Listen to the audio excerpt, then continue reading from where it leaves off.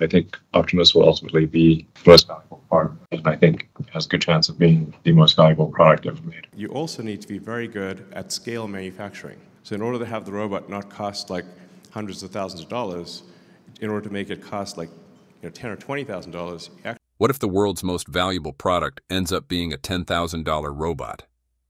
Elon Musk just dropped a bombshell. Tesla Optimus, the humanoid robot that can walk, work, and even learn on its own, might cost as little as $10,000 by 2026.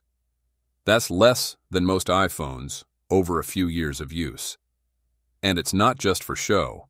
Optimus has already proven it can operate autonomously in extreme conditions, including disaster zones and epidemic areas, and is the key role to expected to play in helping the company roll out millions of Tesla Cybercab from Giga Texas.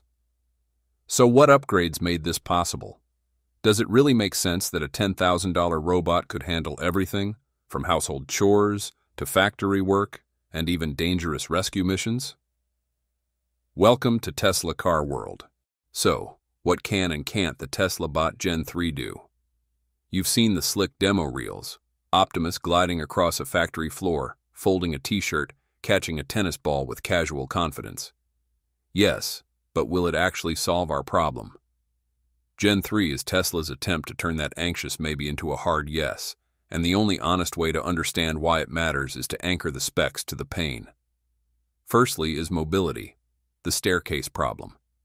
For anyone who's ever juggled a laundry basket and an aging hip on a steep staircase, the idea that Optimus still hesitates on the way down feels like a deal breaker. Gen 2 tops out at 5 kilometers per hour on flat concrete and can hop up a curb, but it flinches when gravity pulls the other way. Gen 3 rewires the ankle geometry, adds a dedicated descent control loop, and, here's the win, streams inertial measurement unit data to a predictive balance model every 4 milliseconds. The result is a robot that doesn't shuffle, it flows, treating each riser like a measured dance move. By the third quarter, 2025, the update rolls out across every bot, erasing the fear of a 200-pound paperweight marooned on the upstairs landing.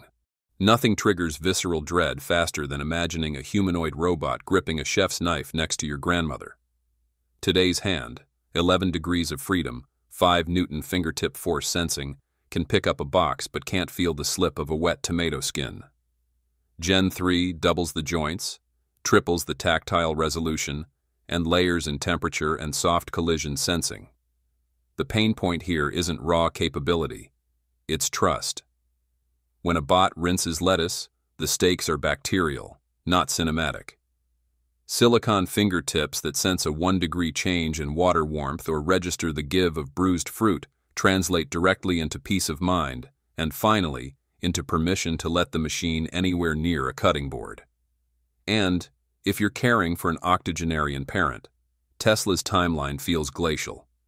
Pilot programs in 2026, commercial units in 2027.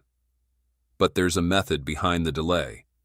Elder care isn't about a gimmick, it's about liability. The robot must traverse slick bathroom tile, recognize a stumble in real time, and call for help before a fractured hip turns fatal. Gen 3's IP54 sealing keeps the circuits alive through steam and soap spray.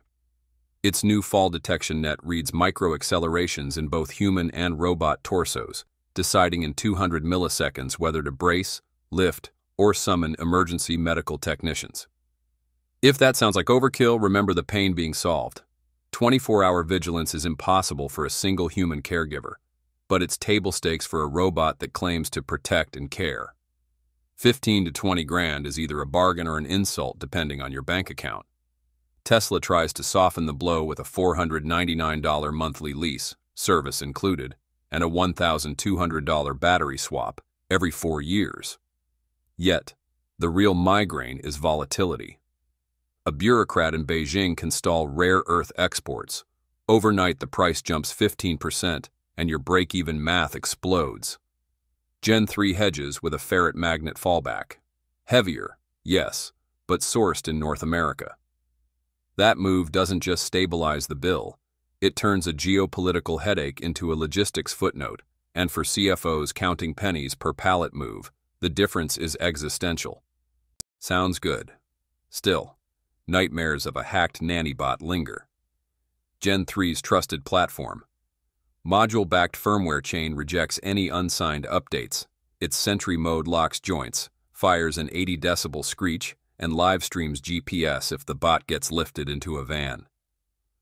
The aluminium frame doubles as a Faraday cage, muting ordinary common electromagnetic pulse spikes, though no one pretends it will shrug off a battlefield pulse. Perfect? Number but the delta, from no protections to a layered, hardware-rooted security stack, cuts the risk curve so sharply that most home insurers have already penciled in a $20 monthly rider. Out there, suburban lawns and Midwest barns don't care about Silicon Valley launch parties. They care about dust, drizzle, and a January wind chill that makes lithium cells whimper. Gen 3's IP54 skin copes with light rain. Its self-heating pack survives -10 degrees Celsius, and the 2027 terrain kit adds rubberized boots that shrug off goat paddocks. But the real pain is service coverage in rural areas. Some counties rarely see a Tesla technician. Tesla's new plan is simple. A service van will visit every 2 months, and each car can connect through a small Starlink dish so mechanics can check problems from afar. It isn't perfect, but it's a big step up from having to haul your Optimus all the way to Fremont for repairs. On the other side, skeptical, researchers say humanoids will erase 5% of repetitive manual jobs and spawn 3 million roles you've never heard of. Recall that app developer was fringe in 2007. Pain lies in the transition, not the endpoint. Tesla pledges free retraining for any warehouse worker displaced by its own bots. Self-interest dressed as altruism, sure, but still a lifeline. Gen 3 accelerates the trend, because it's the first variant that can both stack crates and thread a wire harness. Whole job categories shift from sweat to supervision, and whether that thrills or terrifies you probably depends on how close you are to retirement. So, why is the Tesla Bot Gen 3 so different? The answer is simple: real-world utility at scale. While most robots today are either clunky prototypes or research experiments trapped in labs, Tesla's Optimus is being trained, not coded, to perform real tasks that make a tangible difference in both homes and factories. It's got the real-world AI. So Tesla's the leader in real-world AI. What we learned in the car, we translate to the Optimus robot. And we also take our expertise in electric motors, in batteries, power electronics, structural design, and then another major important thing is that we're very good at manufacturing. Tesla isn't building a humanoid robot from scratch like everyone else. Instead, the company is reusing and adapting decades of experience in electric motors, structural engineering, and large-scale automation from its electric vehicle division. This gives Tesla an undeniable edge: faster development, lower costs, and greater scalability. The result is a robot that's already capable of handling a long list of everyday tasks. Yeah, it can receive and inspect packages, serve drinks, fold clothes, charge your EV, clean the kitchen, water your plants, carry heavy stuff, play games with your family, dance, and even answer your random late-night questions. And that's just the beginning. In Tesla's 2024 demonstration, the second-generation Optimus handled various tasks with confidence and without direct human control. The robot didn't just mimic actions. It understood its environment and responded accordingly.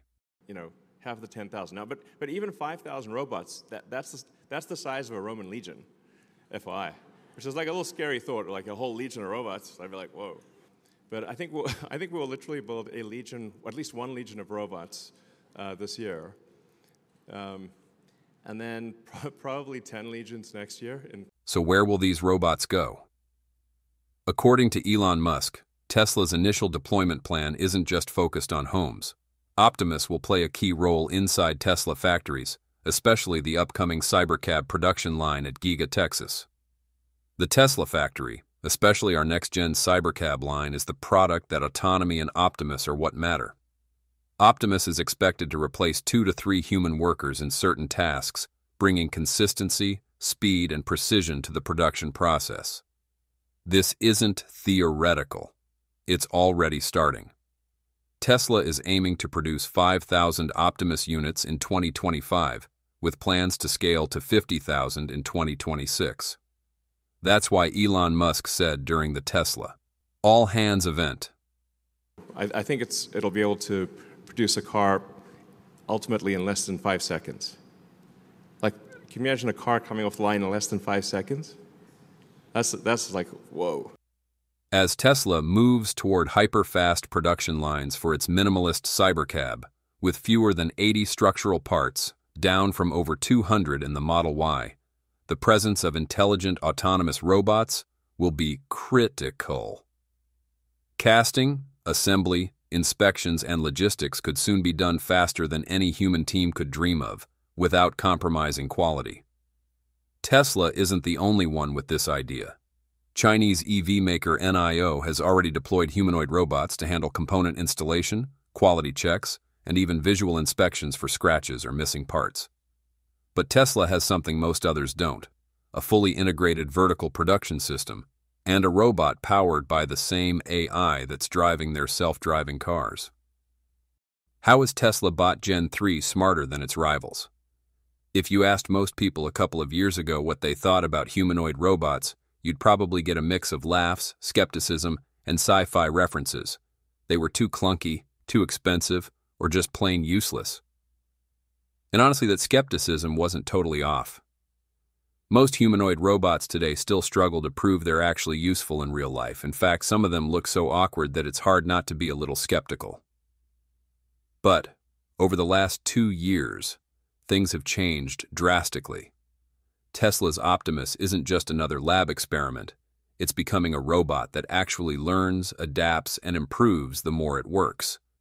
This learning approach is what sets Optimus apart from any other humanoid robot on the market. Get to the point where it can watch a video of something like a person and then learn just by looking at that video and do that task. That quote might sound like science fiction, but it's real. Elon Musk confirmed that Optimus uses AI to learn by observation. Show it a cooking video, and it will try to replicate the steps. Show it how to fold clothes or water plants, and it will practice until it gets it right. This process is not instant. It takes trial and error. So that, because it's probably have a few bugs, but it's going to be very cool. You'll want to invite your friends over and say, check this out. But the most revolutionary part? It improves on its own. Optimus starts out like a blank slate. When first deployed, it has to be trained, not through code, but through teleoperation. Engineers remotely control the robot while it performs tasks, and Optimus collects detailed data on how each action is done. Then it tries again, and again, until it becomes proficient. For example, something as simple as washing dishes might take a week or more of learning. At first, it might drop plates, misjudge scrubbing pressure, or fail to dry items properly. But with each attempt, it improves. And that's the power of deep learning in robotics. This approach is inspired directly by how humans learn. We try, fail, and try again until we master a task. And that's why Optimus has so much potential. It doesn't need traditional programming to adapt to new environments or jobs. Tesla Bot Optimus is not just a leap in robotics technology. It symbolizes humanity's aspiration to transcend physical and temporal limitations in order to enhance the quality of life. Of course, mistakes will still happen. One potential problem is misunderstanding commands. The robot might not always recognize natural human speech correctly. Imagine you ask it to grab food, and it brings you an empty plate instead. Connectivity issues, mobility challenges like navigating stairs, and software bugs are expected. But even those problems are being addressed by Tesla with regular software updates and autonomous self-correction mechanisms. A perfect example: when Optimus dropped a battery cell during a demo, it immediately reorganized the tray without human help. That moment wasn't scripted. It was real-world AI in action. The greatest significance of Optimus lies not in its cutting-edge technology or its ability to operate for 10 hours after just 10 minutes of charging, but in its accessibility. So why is the Tesla Bot Optimus the most important product? This is a super big deal. Like my prediction is that Optimus will be the biggest product of all time by far. Nothing will even be close. I think it'll be 10 times bigger than the next biggest product ever made. When Elon says something like this, he's not throwing it out there for clicks. He's dead serious. According to him, the Tesla Bot, Optimus, might eventually make Tesla more money than any car ever has. More than the Model 3. More than the Cybertruck. More than the Roadster. All of them. And here's the wild part. This isn't some six-figure sci-fi-looking prototype locked away in a lab somewhere. Elon's talking about a humanoid robot that you might actually be able to buy and bring home for about $20,000 and even $10,000. It sounds nuts. But if Tesla pulls this off, it won't just change the tech world. It could completely reshape how we live. Think about it. A robot that looks like a person, walks like one, and does actual useful stuff around the house. Fold laundry, clean the kitchen, charge your EV, play with your kids, water your plants. Not just once, but for 8 to 10 hours straight. And when it's tired, it just walks over and plugs itself in to recharge. No joke. What do you think about a robot capable of handling multiple tasks continuously for 8 to 10 hours? And you don't even have to worry about charging it because it can recharge itself. Sounds crazy, right? But that's exactly what the Tesla Bot offers. And it's not just about home life. Elon wants Optimus to eventually be able to do everything, from helping at home to working in factories, hospitals, and even disaster zones. That's the long game. Of course, building a robot like that and keeping it affordable isn't easy. Most robots like this cost hundreds of thousands of dollars and still walk like drunk toddlers. But Tesla's approach is different. They're taking the same motors, batteries, and electronics they already built for their cars and reusing them in the robot. That's a huge advantage. Tesla already knows how to build things fast, cheap, and at scale. And Optimus is benefiting from that. Even the robot's body design has improved. In Genesis 3, Tesla replaced the old battery with their 4680 battery pack, the same one they use in their electric vehicles. This change made the robot 22 pounds lighter, more balanced, and way more efficient. No more bulky backpack. The battery's tucked neatly into the torso now, making it feel a little less like a robot and a little more like, well, a person. So if Optimus really lands at $10,000 or $20,000 in 2026, would you be first in line? Or would you wait until friends and factories have tested it for a year? Why? Please share your opinion in the comments section below this video. Thanks for watching our video. If you want to explore more exciting information about Tesla EV or Tesla Bot, don't forget to hit the like button and share this video. Also, make sure to subscribe to Tesla Car World and turn on notifications so you never miss our latest videos. We appreciate your support and look forward to seeing you in the next video. Goodbye.